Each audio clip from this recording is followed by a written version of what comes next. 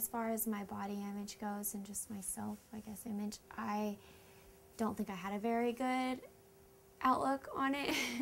I was very insecure, which is also why my mom says she was so surprised it was out of character, because I tended to feel insecure about my body and my appearances and stuff, and I think Playboy helped me with that, to get through it, because I think I was insecure about it in a way that was unhealthy.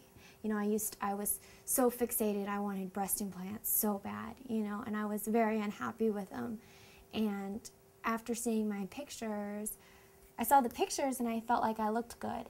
But when I look at myself in the mirror, I thought I hated my body.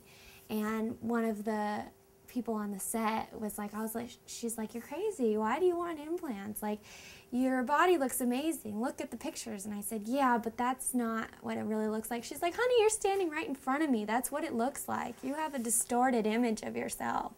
So I realized that I had a distorted image, and maybe saved me from doing something that could have been a big mistake.